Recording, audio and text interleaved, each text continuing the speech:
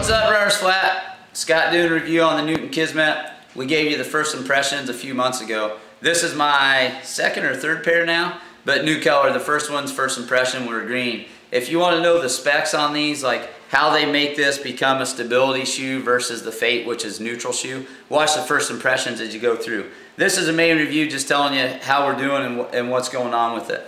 I'll tell you, I am a big fan of Newton shoes at this point anyway, but Newton shoes if I'm in the right one. I overpronate, so I still always try to get in a stability shoe offered from Newton. The Kismet is a great price point, $130. You're getting all the action-reaction technology that Newton gives you with the live lugs in the front that go in and out of chambers. You're getting a lightweight upper, one piece, super soft materials, fits like a glove, and 4.5 millimeter drop shoe, but for $130 versus some of them at $170 or $175, I'm getting all the mileage that I got out of it. For $130, it's a little bit more structured of a feel than the Motion is. The Motion, their high-end stability trainer, is a little more flexible throughout, but for someone getting into Newton and going a little lower drop than you're used to, this is a great shoe for a lot of people to try.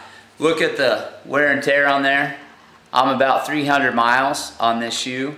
I'm getting wear and tear, and one of the things with those lugs, when you see it, the lug wear on the front is set up for you to see if you're rolling to the inside, rolling outside, or you through the middle, what's going on. And you'll notice on mine that on my right foot I'm rolling in a little bit harder to the inside.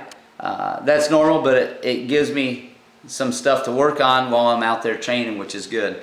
Also look at the wear and tear of the upper.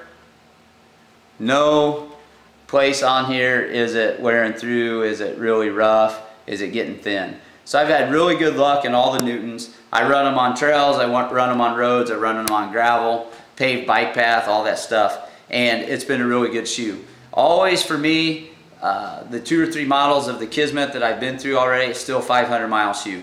Now I'm not getting, crazy 750 miles on them, but I am getting higher end mileage when you say 300 to 500 miles. I'm up near that 500-mile mark, not down around 300. So for a lightweight, low drop shoe that's plenty reactive for me, but gives me high mileage, doesn't break the bank to get it, this Newton Kismet is a really, really good shoe for someone that needs some stability, but still likes to go light and fast.